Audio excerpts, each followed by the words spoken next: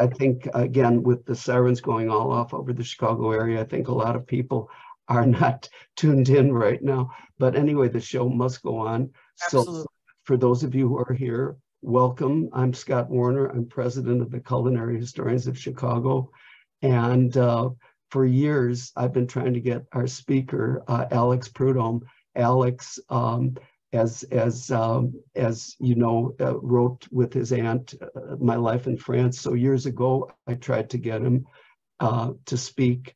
And what year would that have been, Alex? It probably was 2006, 2007. Yeah. Or even after the movie Julie and Julia came out, that would have been 2009. No, this was even before, you know, when the book first came out. And because we were doing our programs live then, we had to coordinate with when our speakers would be in the Chicago area. Alex, I think, was going to be in the Chicago area at the same time. We already had a speaker scheduled, so too much of a good thing, and we couldn't have him. And now my dream has come true. I finally was able to nab him for his latest book, Dinner with the President. And I told Alex that if his aunt were alive today, the tables might be turned, because instead of Alex being known as the nephew of Julia Child could be known as the aunt of Alex Prud'homme. His book is so masterfully written, Dinner with the President. It's history, it's politics, it's diplomacy, it's about food history, it's so many things. And I'm a food writer myself, and I want to tell Alex that when I grow up, I want to write like he does. So it's just masterful. So anyway, Alex, well, Alex, would you tell a little bit about your background yourself, just a little bit about what you're doing? And, you know, I will ask you a question. We're going to open this up to chat questions when it's over, but maybe when you're telling this, well, you can decide this now or after you're speaking, but I would like to know how you researched this book, because I can't imagine the massive amount of research and how you wove all this together so that it's such a quick, and I said it's a breathless read. You can't put the book down. So on that note, Alex, the famous nephew of Julia Child, please take the show on. And if I disappear, if you see a black cloud coming my way in the background, Lake Michigan is right behind me. So it means that I've fled for my life and the show will go on. Anyway, Alex, take it away. Well, that's a dramatic introduction. Thank you, Scott. Well, hello, everybody. I hope you're all safe and sound out there. My name is Alex Prud'homme, and as Scott said, I'm not only Julia Child's grandnephew, but I've been a writer for about 30 years. I've began my career writing in magazines here in New York City. I was at Time magazine, at People magazine. I've written freelance for the New Yorker and Vanity Fair and the New York Times. But in the last couple decades, I've been doing books. I wrote a book with Julia called My Life in France. It was her memoir about her favorite years of life when she went with her husband, Paul, to Paris in 1948. And he was working in the embassy there as a cultural attaché. And Julia was a diplomatic spouse and had never been to France, didn't know how to cook. They arrive on November 3rd, 1948, and unload their Buick station wagon and drove to Paris. And along the way, they stopped in Rouen, the famous town where Joan of Arc was burned at the stake, and had an epiphany, a lunch at La Couronne, which means the crown. And it's the oldest restaurant in France, and it's still there. It was built in the 1300s. And that was the meal that changed her life. And she fell in love with French cooking and went to the Cordon Bleu, learned how to cook, began to teach classes in her apartment with her French friends. And eventually they put a book together, which came out in 1961 called Mastering the Art of French Cooking. And it so happens that I was born that year. And so that book and I have grown up together. The book is still in print, and I'm still around. And I was very lucky to work with Julia at the end of her life when she was 91 years old, writing about the favorite years of her life. It was really a special experience. And I had to be a bit of a ventriloquist and kind of write in her voice. Most of the time I write in my own voice. And so Scott asked about how I researched and wrote this book. It was partly inspired by Julia, because it turns out that she spent quite a bit of time at the White House.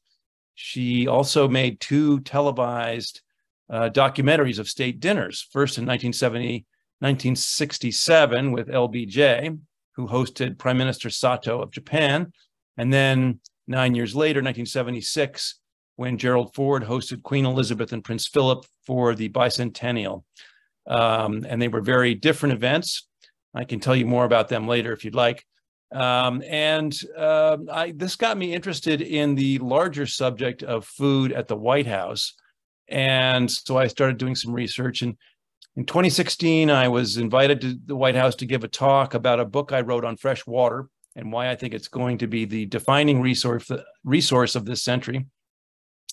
And I gave it to the mid-level staff at the Obama administration. I had a friend who was in the staff, and he invited me for lunch at the Navy Mess, which is the cafeteria on the ground floor of the White House, right next to the Situation Room. And then he said, well, let's go on a quick tour. The Obamas were off on Martha's Vineyard, and the house was empty and shadowy, and we whipped around, and I saw the state dining room and the Oval Office and the kitchen at work. And, walking through those halls, seeing the busts and the portraits of the presidents and the first ladies, looking at all the beautiful White House china, being in those rooms that I had seen in photographs really hit me emotionally, and I wasn't expecting that. I felt the history come alive, and I think that the seed for this book was planted then. But I was in the middle of other things, and I didn't get started on the book until the fall of 2018. I planned to spend about 2.5 years working on it. And I was making great progress when suddenly COVID hit. I'd gone and visited some of the presidential homes. I'd been to the White House on a tour. I had spent time at the Smithsonian and the Library of Congress. Had done a ton of reading. If any of you are presidential aficionados, you know that there's a tsunami of information out there about the presidents. And so I was weaving all of this together, interviewing experts, and suddenly COVID hit, and everything came to a screeching halt. And we didn't know what we were dealing with. We didn't have a timeline. It was just a blank. And so, but I had a lot of momentum going on, and so I was able to get some of my sources to send me things either through the mail or electronically, and of course I could still use the phone, but it was a much slower process. And then once the book was done, we had another problem, which is that there was this tremendous backlog, and we couldn't get printing presses. There was no paper. There was no trucks to deliver the books. It was sort of a 19th century problem. But the book came out this past February, right before President's Day. And I've been talking about it ever since. Alex, I'm going to interrupt for a second. Yep. I just have to depart for a second. The sirens have gone off, and I just have to check the TV. Hopefully I can stay here. So okay. Keep going. Okay. So that's how I wrote the book.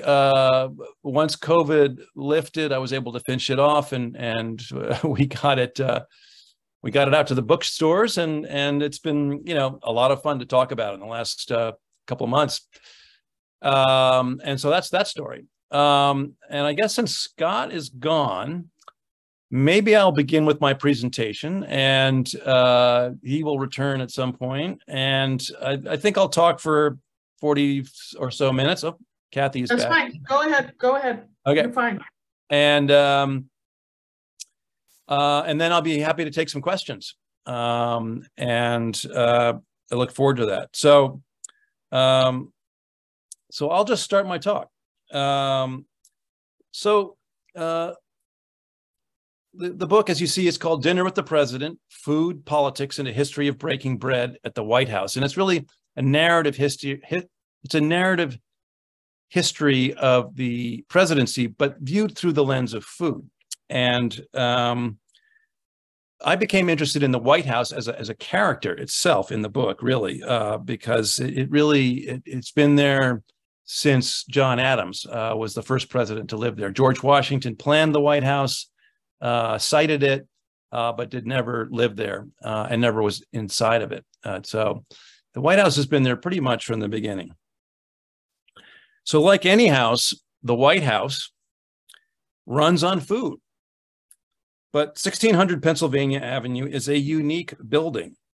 At once the nerve center of the country, a busy office, a decorative arts museum, an actual home, and, as Jackie put it, an emblem of the American Republic. The Executive Mansion is the most powerful house in the world, and so it follows that the meals and food policies created there are among the tastiest and most influential in history. In the same vein, the president is both a symbol of the nation and a flesh and blood human being. His food choices bridge those disparate roles. What he eats determines his health and sets an example for the nation.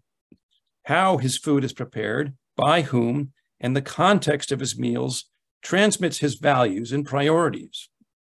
His food policies and the way he pulls governmental levers influences the flow of goods and services to millions of Americans and billions of people around the world. His messaging about food touches on everything from personal taste to local politics, global nutrition, economics, science, war, race, class, gender, religion, and the like. As a result, the personal and political spheres of the White House are separated by a very thin membrane.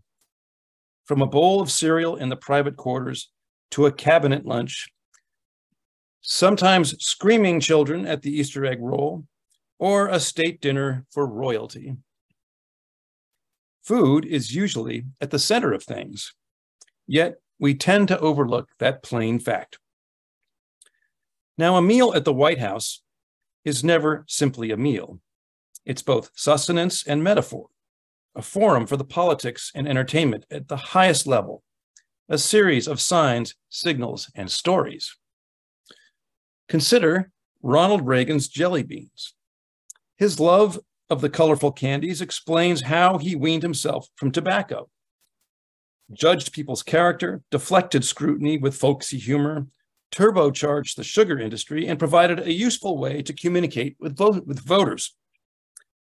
The candies seem to say, I like this food, you like this food, so vote for me. And people paid attention to that message. But the sweets suddenly turned sour when Reagan labeled ketchup a vegetable and defunded the school lunch program by $1.5 billion. The message that time seemed to be that real vegetables are not as important as sweet substitutes, and he was ridiculed from all sides and backed off. So when you're the president, every bite counts, for better and for worse. In writing this book, I was struck by how some first families seem to intuit how food and entertaining are useful political tools, while others are clueless. The canny leaders like Thomas Jefferson, the Roosevelts, and Kennedys understood that their choice of guests, menus, and entertainment can amplify their agenda. Less savvy men, such as John Adams, Andrew Johnson, or Gerald Ford, discovered that a dull party, drunken speech, or food fail can undermine their legacy. So this book was inspired by such stories, along with the televised documentaries I mentioned about state dinners that Julia Child made in 1967 and 1976. Now, this is the one in 76 when she's talking to Chef Holler, who's making a delicious lobster dish for Queen Elizabeth and President Ford. And you'll note, if you look closely, that Julia is in her bare feet because she stood a little over 6'2", and Holler was about 5'4", and she didn't want to tower too much over him. But I love that picture. Then, as I mentioned, I was given a private tour of the White House in 2016, and that's where things really kind of came together for me. And this book is really about the food of politics and the politics of food. And as I put it together, I wondered, what would the narrative arc from George Washington and his troops starving at Valley Forge in the winter of 1777 to the days when squirrel stew and roasted possum were considered the height of fine dining, to space-age Tang, Sanka, and Pop-Tarts in the Kennedy era, to modern kale, taco bowls, and performance-enhancing ice cream today, tell us about our commanders-in-chief, the State of the Union, the industrialization of the nation, and ultimately ourselves through the ages. So tonight I'll give you a taste of what I found in the stories of 3 presidential meals. Now, the first took place on the evening of June 20th, 1790, when Thomas Jefferson invited 2 blood rivals, Alexander Hamilton and James Madison, to his house in New York City for a secret dinner. This is an actual invite from Jefferson. At the time, George Washington, was a year into his presidency, and our democracy was more an idea than a functioning political system. Tensions were flaring between Hamilton, the Secretary of State on the left, the Secretary of Treasury on the left, and Madison, a shrewd Virginia congressman, over how to pay off America's Revolutionary War debts and where to locate the nation's capital. These issues seem obscure today, but at heart, they were about money and power. And Jefferson, the Secretary of State, feared their argument would tear the Republic apart. Welcoming Hamilton, who represented the North, and Madison, the South, Jefferson poured each a glass of Hermitage, a fine white wine the French called doux et liquoreux, or sweet and liquory, and chatted about farming, architecture, Virginia, France, practically everything but the burning questions that had brought them together that night. In the meantime, mouth-watering aromas suffused the room as Jefferson's slave chef, James Hemings, who had trained with some of Paris's finest cooks, was conjuring a sumptuous meal designed to open the antagonist's minds.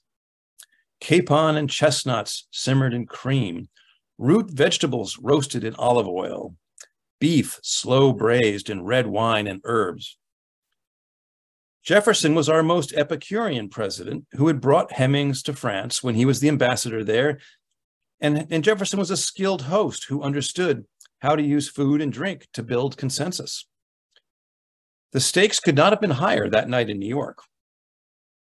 He wrote, "I thought it impossible that reasonable men consulting together coolly could fail to form a compromise, which was to save the Union." As the evening wore on, the amalgam of proteins, collagens, and vegetables, aided by generous pours of Chambertin, a complex burgundy known as the King of Wines, began to work its magic. And slowly but surely, Hamilton and Madison loosened up and began to talk. Hemings' dessert was a pièce de résistance, vanilla ice cream wrapped in warm puff pastry, which gave the startling impression that the cold confection had just emerged from a hot oven. It was a special dessert that Jefferson reserved for the most special occasions. Finally, over snifters of brandy, Madison agreed that Hamilton could impose taxes and build a financial system run by the federal government. In return, Hamilton consented to move the federal capital from New York to Philadelphia for 10 years, while a new federal city was built on a southern site, today's Washington, D.C. Known as the dinner table bargain, the agreement was hailed as a watershed moment in the nation's evolution. And that dinner continues to resonate today. We're still fighting over taxation and the role of the federal government, after all. And in the Broadway musical Hamilton, Aaron Burr, who was not invited to the dinner, jealously raps in the song "The Room Where It Happened." Now, Madison and Jefferson are merciless, will hate the sin, love the sinner, but decisions are happening over dinner. No one really knows how the game is played, the art of the trade, how the sausage gets made. We just assume that it happens, but no one else is in the room where it happens. Click, boom, and then it happens. I'm not much of a rapper, but there you go. This brings us to our second dinner, which demonstrates the triumphs and pitfalls of the presidential palate. Like Jefferson, Franklin D. Roosevelt obsessed about food and drink.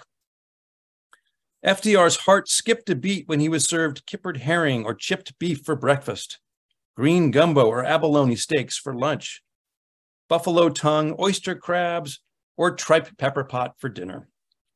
He used food as a tool of persuasion and constructed menus that were more than simply a list of things to eat. And sometimes his meal took on a theatrical turn with sometimes brilliant results. When King George VI and his wife, Queen Elizabeth, the Duke and Duchess of Windsor, embarked on a tour of Canada in 1938, for example, FDR invited them south to what he called a simple picnic at his family mansion in Hyde Park, New York.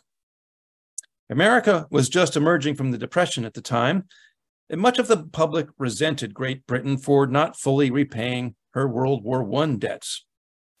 But Roosevelt worried about Hitler's rise and was determined to rebuild America's special relationship with Great Britain. So he invited the Windsors for lunch. And thus began a risky dance. If Roosevelt's gambit backfired, the US-UK alliance would sour, entrench American isolationists, and give Hitler a pass to invade Western Europe. But if he succeeded, he might shift the balance of geopolitical power. The challenge was to present the Windsors not as haughty royals who feasted on roast beef and Yorkshire pudding, but as a likable couple that everyday Americans could relate to. After a formal White House dinner and a visit to the 1939's World's Fair, FDR brought the royals to Hyde Park, where, to the public's delight, he served them an all-American hot dog and beer cookout. The hot dogs were served on silver trays, but everyone ate them from paper plates. The king enjoyed his so much that he had a second and washed it down with a cold beer like a regular human being. The New York Times was so astonished that it ran a front-page story declaring, "King tries hot dog and asks for more, and he drinks beer with them." On the side, FDR quietly promised the king he'd defend British convoys and sink German U-boats and, quote, wait for the consequences. It was a spine-stiffening message for Britain in its time of need. And the hot dog summit helped shift American public opinion in favor of the alliance. And just in time. Shortly afterward, German troops blitzkrieged Poland. And in 1941, FDR sent troops into combat. His simple lunch with the Windsors would be hailed as the picnic that won the war. So that's food on a grand scale, but food can also reveal the intimate side of presidential life. And during FDR's 12-year residence in the White House, his meals were laden with political, economic, psychological, and emotional weight. Consider terrapin soup, one of FDR's favorite dishes. He saw it as a bridge to American history, a sign of high culture, and a sensory experience. But his wife, Eleanor, disliked the earthy looks and taste of the turtle soup, which the president served with bones and flippers in broth in the turtle's shell. Eleanor preferred to eat dry whole wheat toast for breakfast, almond soup for lunch, and kedgeree, a mix of fish, rice, and eggs for dinner. "Mother's a wonderful woman, but she has no appreciation of fine food," Jimmy Roosevelt said. "Victuals to her are something to inject into the body as fuel to keep it going, like gasoline." Eleanor's rationalist diet paid no heed to the flavors, textures, or associations, the emotional pleasure of eating that ignited her husband's senses. Their conflicting palates almost guaranteed marital tension, which was made much worse by their housekeeper, the dreaded Mrs. Nesbit. Play some scary music now. She served the gourmet president the cheapest cuts of meat, wan canned vegetables, curried leftovers, salads, quote unquote, of pineapple slices rolled in crushed peppermint candy, and the like. "I've been getting sweetbread 6 times a week," FDR grumbled. This does not help my relations with foreign powers. I bit 2 of them yesterday. Ironically, many people came to believe that the Roosevelt White House served some of the worst food ever. Ernest Hemingway described a 1937 dinner as rainwater soup, followed by rubber squab, a nice wilted salad, and a cake some admirer had sent, an enthusiastic but unskilled admirer. His wife, Martha Gellhorn, ate sandwiches before flying to Washington. We thought she was crazy, said Hem, but she said the food was always uneatable and everybody ate before they went. I won't be staying there anymore. Eleanor Roosevelt staunchly backed Mrs. Nesbit, and the most powerful man in the world seemed curiously powerless to direct his own diet. But why? Well, Eleanor never answered that question directly, but here's a hint. In 1918, she discovered Franklin was having an affair with her former social secretary, Lucy Mercer. It was a painful betrayal which dredged up memories of her own father's misbehavior. The Roosevelts contemplated divorce, but in the end stayed together for the sake of family, politics, and money. But it was an armed truce. I have the memory of an elephant, Eleanor said. I can forgive, but I never forget. Some historians believe Eleanor wanted to use Mrs. Nesbit's horrible meals to set a frugal example during the war. But others contend that she used Mrs. Nesbit's awful meals as a tool of domestic revenge. I'm in the latter camp. Our third presidential dinner took place in 1961. After the Depression, 2 world wars, and Korea, a time when America yearned for something new, polychromatic, and exciting. The Kennedy style was a jazzy reflection of the early 60s, but the zing of their parties was as much a result of careful design as it was the beneficiary of good timing. JFK was the front man, movie star handsome, rich, witty, and at 43, the youngest elected president in history.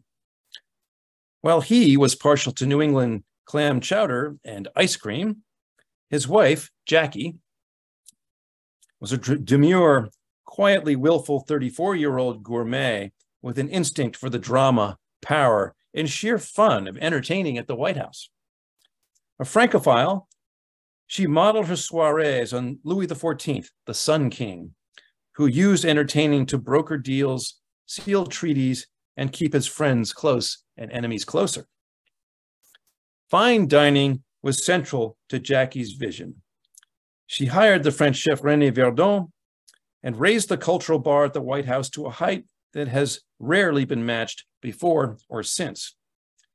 She hosted a series of famous parties, including this one, the so-called brains dinner, not because they ate brains, but because all of the guests were Nobel laureates.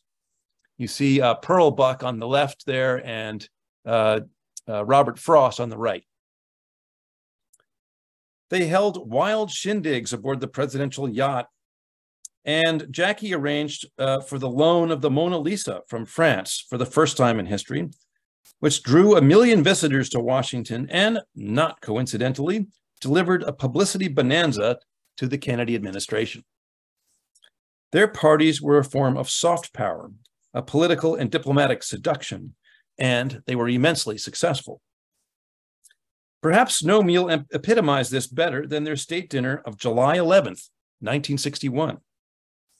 Inspired by a party they attended at the Versailles Palace outside of Paris, Jackie was determined to create a similarly magical event in Washington. But where and for who? Well, it happened that General Ayub Khan, the president of Pakistan, was scheduled to visit. Khan was an important ally, and Jackie found just the spot for her state dinner to end all state dinners. Mount Vernon, George Washington's Virginia plantation, due south of Washington on the Potomac. It's a fabulous place. If none of you have been there, I highly recommend you go. The fact that a state dinner had never been held outside of the White House or that Mount Vernon had minimal electricity and restrooms didn't cloud the First Lady's vision. She had a tent big enough to accommodate 132 guests erected on the lawn. René Verdon cooked his meal, a poulet chasseur, or chicken in a mushroom sauce, at the White House, and then trucked it to Mount Vernon and reheated it on site. But as the clock ticked down, portable toilets set amid poison ivy had to be moved. Mosquitoes held their own state dinner on the workmen. When they were sprayed with insecticide, the poisonous gas wafted toward Verdon's meal that was cooking on the stove, and he threatened to quit. The staff teetered on the edge of nervous collapse.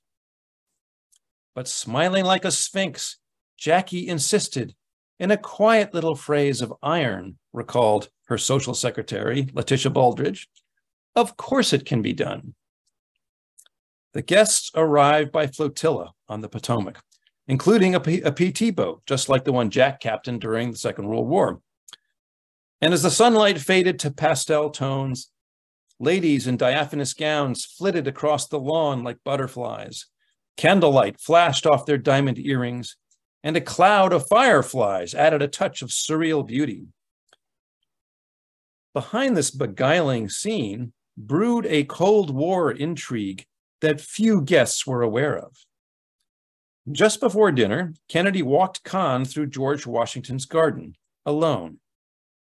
Kahn was furious that the US had given India, his sworn enemy, $1 billion in aid without telling the Pakistanis. So Kahn had terminated the CIA's use of his secret air bases. But that night at Mount Vernon, JFK's charm and Jackie's sublime mise-en-scène convinced Kahn to allow US planes to once again fly over China to monitor its nuclear program and parachute insurgents into Tibet. And the personal bond formed by the two leaders that night proved useful when China invaded India right in the midst of our own Cuban Missile Crisis. The Kennedy State Dinner at Mount Vernon was an unprecedented, high-risk, perfectly executed, and unrepeated event that indeed proved to be a magical evening. So why should we care about the meals and the food policies of the White House? Well, the table has traditionally been considered a neutral space where weapons are put aside, leaders get to know each other as human beings rather than as stick figures, and people can disagree agreeably, even sworn enemies like Hamilton and Madison. The president is our eater-in-chief. He sets an example and the public pays attention. When Barack and Michelle Obama modeled healthy eating, many people planted gardens and began to exercise more. But when Donald Trump hosted a burger banquet in the state dining room, people ate more fast food. The bully pulpit is powerful indeed. Breaking bread is a fundamental human act. We all have to eat to survive, after all, even the president. And when we eat together, it releases endorphins, the feel-good chemicals that reinforce our good behaviors. So not only do we enjoy eating together, we seem to need to eat together, even if we disagree with each other, which is a useful survival strategy. Such communal meals have been a launchpad for the American dream for nearly 250 years, and few places on earth rival the White House as a place to eat. There, the literal president's table, whether it's this bipartisan group of rivals in the private dining room or a banquet table at a state dinner, is a practical necessity. It's a place to eat. But the metaphorical president's table encompasses many meanings. It's a symbol of the nation, its bounty, and the multiplicity of voices and identities of its citizens. It's a diplomatic and cultural stage, a communal watering hole, if you will. Lately, we've faced unsettled times, and the deals once made in the Senate dining room or at the cocktail parties that have held Washington together basically forever are withering, and people have been pulling their chairs away from the communal table. Yet at the end of the day, the president's table is ours, the electorate's. for we voters are responsible for who sits there, what they eat, and why. I remain optimistic that sharing food and drink around the communal table is a vital, essential means of connection. Though it isn't always easy, we look to our presidents for leadership and must hope or insist that they inspire us to pull our chairs back to the nation's table, sit down, and break bread together again. Thank you, and bon appetit. Alex, thank you so much. That was, your words were delicious, and the talk was so savory. Again, I think you've written a masterpiece, and as wonderful a talk as you just gave, which was wonderful. To read your actual words are incredible in there. So also in the past, somebody wrote in that it sounds like you're giving a book promotion when we had an author on. Well, actually, he was right. I am giving a book promotion. This is our payback to our speakers who do our programs for free. But anyway, I do, in the notice that you were sent today, it does give a link on how, if you want to order the book. Of course, you can always go to Amazon or anywhere you want, but there are several links in the promotion, in the piece we sent out today about the program. I did ask at the beginning, mention the beginning, I want to know how on earth can you give some inkling on how you did this massive amount of research. There's even health tips in there about healthy eating that are woven into what they ate at the White House. Can you say where did you go for your research? How did you do it? I won't ask you, by the way, I won't ask you how you wrote this and wove everything together. I figured out how you did it. Again, massive amount of research, and tons of talent. So that's the way you did it. Anyway, Alex, how the hell did you get all this information compiled? Well, thank you for that lovely response, Scott. I appreciate it. And I'll just add, if people buy the book and would like a signed book plate from me, I'd be more than happy to send you one. I could probably, it might be easiest to send them to Scott, or I can send them to you directly, but you can write to me via my website, which is alexprud'homme.com.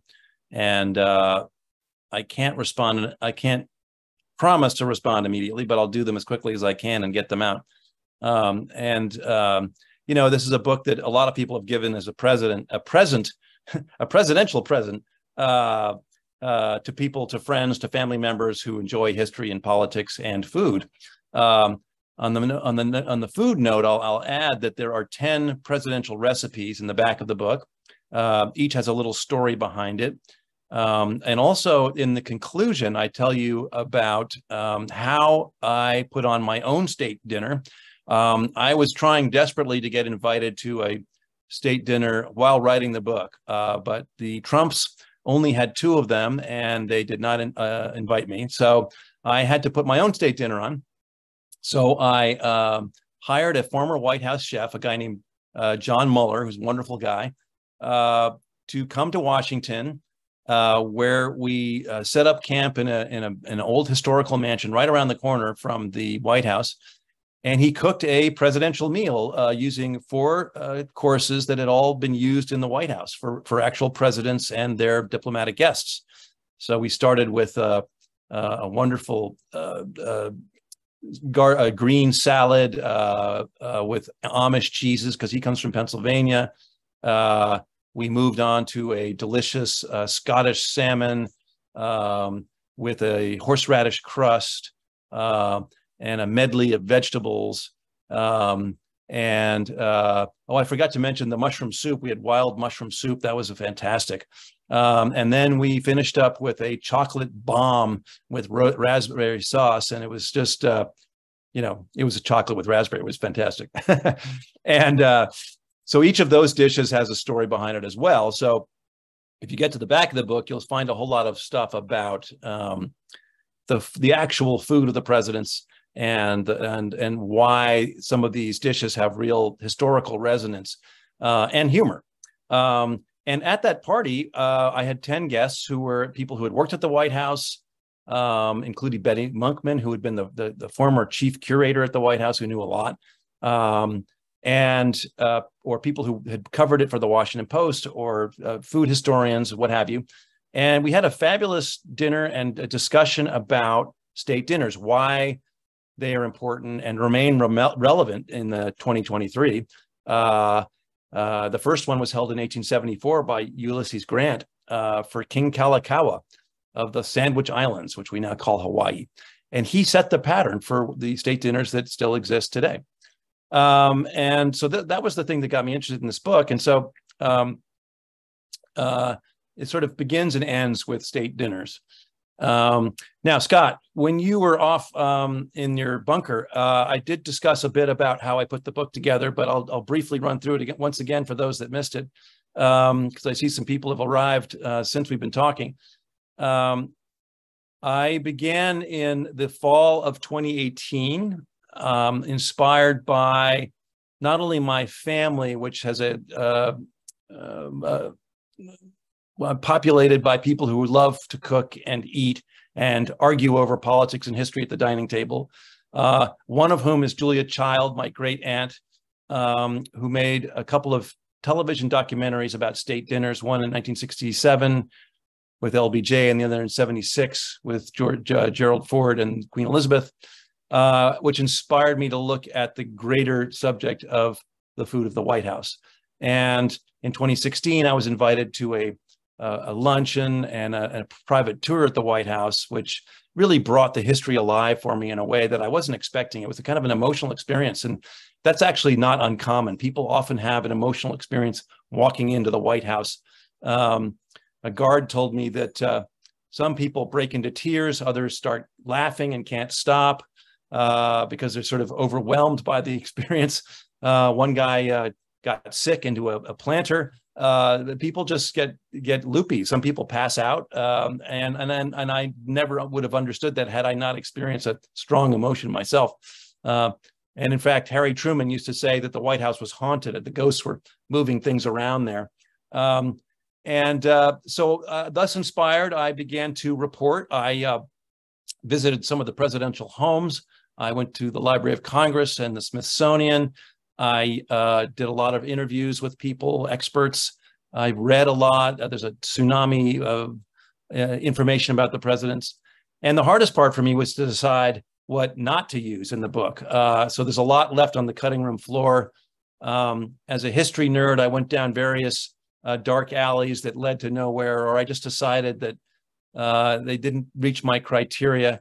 And my criteria for stories that would be included really came down to picking the most well-known presidents so that a greater audience would understand the book, and also trying to find the most compelling food stories and the stories that told us about the evolution of the nation, and also the presidents as multidimensional human beings with sometimes quirky tastes and odd behaviors. I just fell in love with this subject, and it was really fun. It was a lot of work, as you said, Scott, but it was a lot of fun too.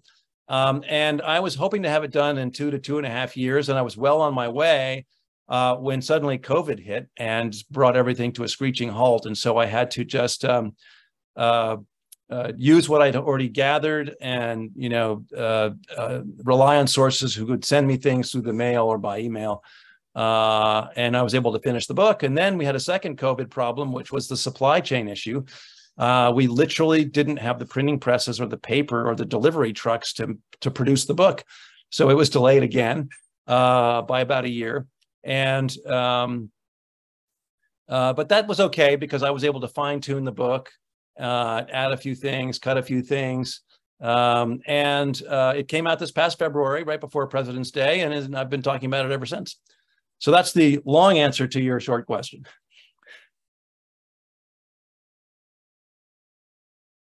And Kathy, if you'll now proceed with the questions on chat. Now, I do want to say that, yeah, I was watching TV and I missed that part because I wanted to see where the tornado was headed.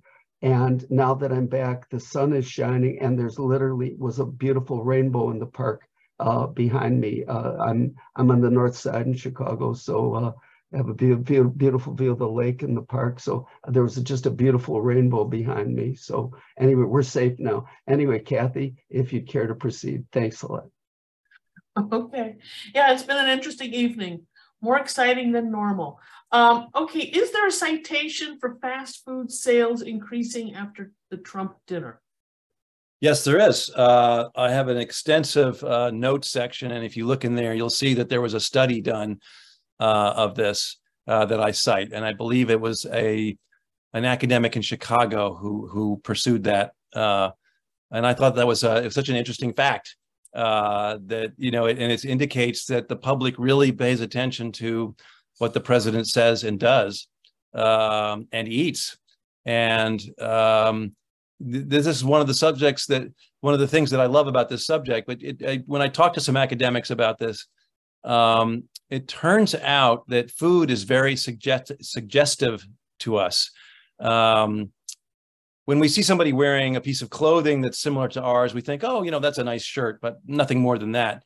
But when we see somebody eating something that we like to eat, it goes into our prehistoric brain and it says, that person's eating the thing I like, therefore we must be from the same tribe. That person is safe. I like them. And so when Reagan ate his jelly beans, or Bill Clinton or Donald Trump ate burgers, it was a similar message that they didn't even have to vocalize. It was sort of, the message really was, I like this food, you like this food, vote for me. And it was a very subliminal but powerful message. And so this is the kind of thing that I got into in this book that I thought kind of gave it multiple dimensions and made it particularly interesting. I know this is not, well, okay, nonetheless, I will ask. Did you invite Trump to your state dinner? I did not, because they didn't really respond to my queries about going to his state dinner. I wish I had been able to. I would have loved to have had Trump at my state dinner. I would think he would be an interesting guest to have.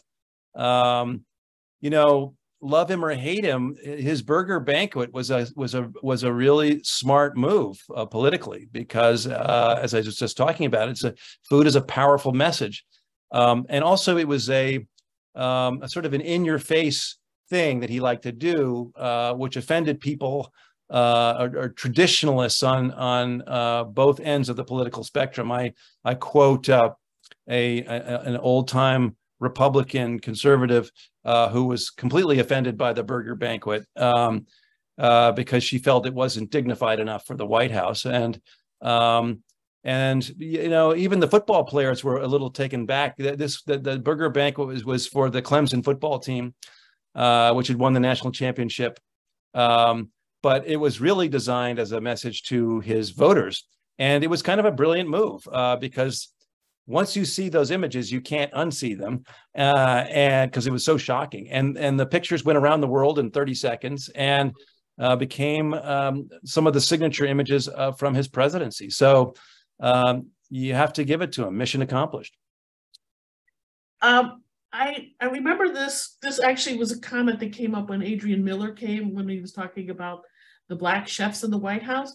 One of the comments he made at the time, and I've continued to think about it, there's not that many cookbooks from, let's say, White House chefs. I know there's that book, like, was it the 1890s, that silver. I have 2 copies of that book. Both of them are falling apart. So, there's never been that many cookbooks. Do you understand why? I don't know if I agree with Adrian on that. By the way, his book is fun to read. It's all about the Black cooks at the White House. And he spent quite a bit of time researching it. And I talk about the slave chefs, especially in the early days, and some of the Black chefs later. But there are quite a few, if you start digging, there are quite a few books written by former White House cooks and chefs and everybody else who served there. I think there's you have to sign an agreement to show the White House your manuscript before you publish it so that they can edit out anything that they don't like. But I found quite a few, and those were useful to my research, and I quote from them. Walter Scheib, for example, was a chef who worked for, he was hired by the Clintons, and he lasted through the middle of the George W. Bushes. He was a big personality, much as the presidents are. And he loved that proximity to power that the job gave him, and the pressure of performing, when you had a state dinner, or even a cabinet meeting or a picnic on the lawn. The White House job is, the executive chef job is not very well paid, but it is extremely prestigious, and it's a lot of work. And some people like it and some people don't. Henry Holler, who was the longest serving executive chef, he served for 5 administrations. He was actually brought on by Lyndon Johnson when the Kennedy chef René Verdun quit, because Johnson wanted to serve chili and barbecue, and Verdun, the proper French chef, said, "Well, we do not serve ribs to the ladies in white gloves." And so he quit and opened a restaurant in San Francisco. Henry Holler, who was an Austrian, a Swiss, who was trained in Austria and France, a wonderful, unflappable guy, became a good friend of Julia's. You saw that photograph of Julia with Henry Holler. Served for 5 administrations. The current chef, Christetta Comerford, has been there for 4. She's from the Philippines originally. Again, a very talented chef. Happy to make a ham and cheese sandwich or a splendid meal for a state dinner. She can do it all. I tried to get her to come to my state dinner. She couldn't make it. And I think they keep the chefs under pretty close watch at the White House. Maybe once they retire, people like John Mueller are welcome to do as they wish. John Mueller wrote a book. René Verdun, as I mentioned, wrote a book with, or he helped Letitia Baldridge write a book about the Kennedy years. He provided the recipes, and so on. And so there are a number of books, and if you look out there, you'll find them. And there's also something called the President's Cookbook that has recipes from many of the administration. So if you're interested in this kind of stuff, look at my bibliography and my notes section, and you'll see that I consulted quite a few books. Oh, yeah, I will do that. I hope that you might discuss the 1856 celebratory banquet for the newly elected President James Buchanan, at which several congressmen were deadly poisoned. Was it a conspiracy? It might have been the most significant presidential dinner. I believe it was at the National Hotel in Washington. I did not cover that dinner or Buchanan. He's a lesser known president. And I don't know about the poisoning story has been disputed. So I decided to leave that one aside. The other poisoning story that is even better known is Zachary Taylor, who on a hot day gave a speech and then drank iced milk and ate some cherries and expired shortly afterwards. And the theory was that pro-slavery forces had poisoned his milk. And this was a theory that had more credence than the Buchanan dinner poisoning story. And in fact, I believe it was in the 1980s, they exhumed Zachary Taylor's body and tested it for cyanide, and it came up negative. But they didn't test it for other poisons, so there's still a question. But most people think actually he was probably poisoned by the untreated water that was drawn from the Potomac River and was polluted by human waste, among other things, and poisoned quite a few people. And he was on that hot day, and he got something from the water, and it ended his life, unfortunately. But the question of poisoning is something people always ask about, and I can tell you that for many years there was a tradition of the public sending the White House gifts. most famously giant cheeses from places like New York State.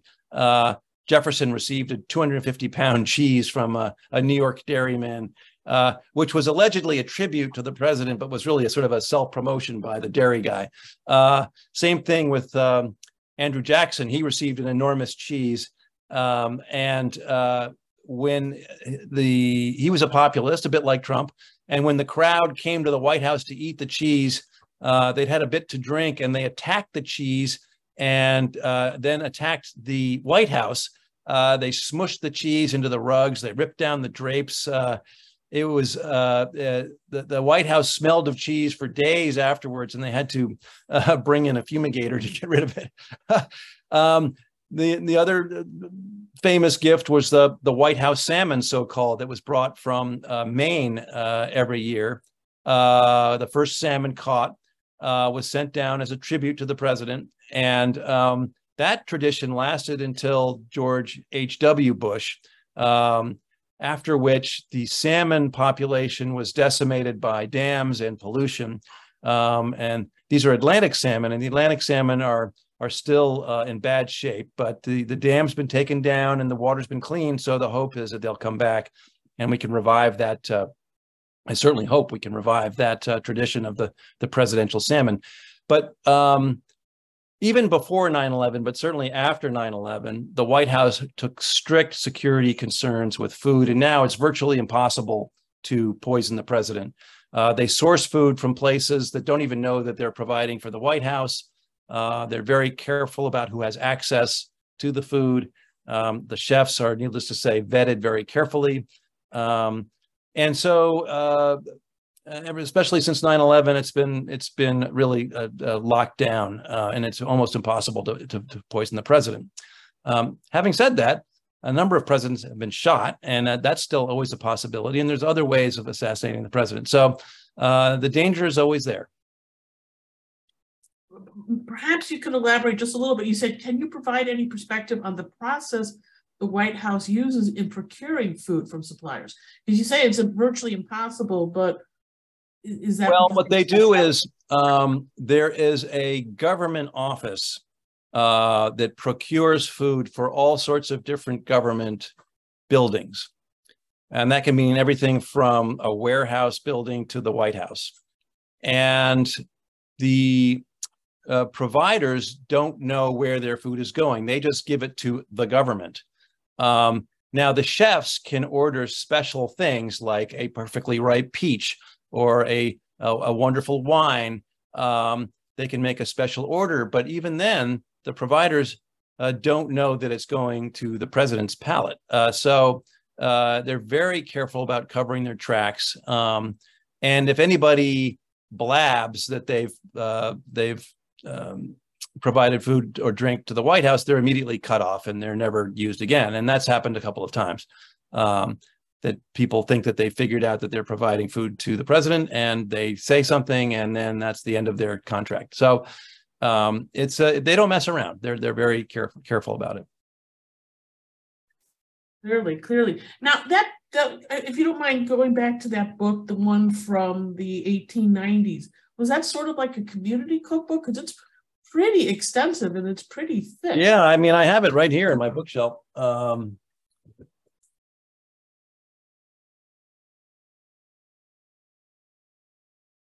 But by the way, somebody commented about the people get knocked off if they reveal that they're, and somebody commented, so it's the reverse of having a royal warrant. In this case, you don't even want to brag. Exactly. Here is this original book. It's called The Original White House Cookbook, 1887 edition. And it's got this gold embossed cover, and it's got a gazillion and one recipes in it, with some not particularly interesting photographs and old etchings and so on. But it's actually really fun to read through. Here I just opened up to bread griddle cakes, rice griddle cakes, potato griddle cakes, green corn griddle cakes, huckleberry griddle cakes, French griddle cakes, and so on and so forth. So here's it's almost like the joy of cooking for its era. Pretty much. And then there's a whole table in the back about cooking times, and it gets sort of technical, and how to wash certain things and clean fish and prepare meat. And so if you're interested in historical cooking, it's kind of fun to read. The other one that I like is called The President's Cookbook by Poppy Cannon with Patricia Brooks. Poppy Cannon was a well-known food writer, and she wrote this book of presidential recipes. It goes up to, let's see, it goes up to LBJ. And so, and it includes Texas fried chicken and things like that. And so this is a fun book. She's got a few anecdotes in here. And this was a useful book to me because she covered some of the same stories I did. And it was interesting to see how she wrote about events that I wrote about, but I had the benefit of time and history to kind of look at them from a different angle. But that's quite an entertaining book. So if you're interested in those books, again, take a look at my bibliography and my notes, and you'll see where I drew my recipes and my anecdotes from. Absolutely. By the way, how old is that book that you just referenced? Or well, so LBJ was the last president. Oh, okay. So mid 60s, I guess. Yeah, this was copyright 1968. So okay. Julia filmed her state dinner with LBJ in 67, and it aired in 68. So Julia may have seen this book. I don't know. Probably. If there's not any more questions, we're probably ready to wrap up. Okay. Very interesting. Thank you. Well, thank you all. This was a lot of fun. I appreciate it. I hope you stay safe. And bon appetit. And also we included 3 recipes in the notices that we sent out. So there are links if you check your email, but there are links to 3 recipes, one from Lady Bird Johnson with chili, a martini, I think Roosevelt's martini or something. FDR's reverse martini, which I grew up with because it was a favorite drink of Julia and Paul Childs as well. Famous drink in our family. And it's essentially a martini, but the proportions are reversed. So there's more vermouth than vodka. Julia always said she liked a reverse martini because you can have 2 of them. And there was one more recipe that we included too. And but anyway, Martha Washington's cherries. Oh yeah, preserved cherries. That's a fun thing to make. That's easy. You can make that with kids, and it's you can put it on ice cream or yogurt, or eat it with a savory dish. It's fun to do because you pit the cherries together, and it's very simple. But the original recipe for that had so much sugar in it that it made my teeth hurt just to read it. And I include both the original and my updated version, which much less sugar. Well, again, thank you. Tonight was like a fantasy. In some ways, it was like a scene out of The Wizard of Oz, including tornado. And thank you again. And sure hope that we get a chance to meet in person. Hopefully, you might be at the Brooklyn Awards ceremony for the International Association of Culinary Professionals in September. So that's going to be announced by that group soon, but you have heads up information. And thank you, and bon appetit, Alex. Okay, thank you so much, Scott.